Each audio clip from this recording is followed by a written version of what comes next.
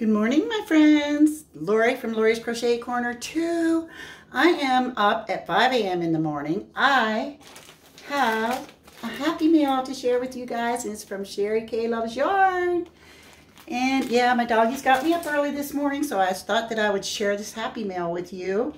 So I'm going to go ahead and I'm not wasting any time. I'm going to open it up now, hopefully. So I've been pretty excited. I got it the other day.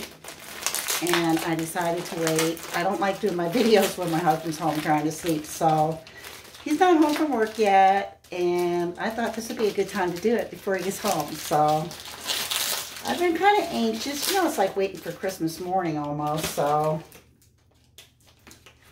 see if I can get this thing open. Holy cow. It's like breaking into Fort Knox, guys.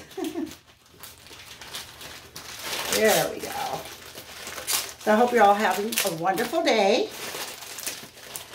I enjoyed all of you that came to my live last night. It was an awesome live. I appreciate you guys coming. It was a lot of fun. Wow, she really packed this one good. Good thing I brought my scissors out here, guys.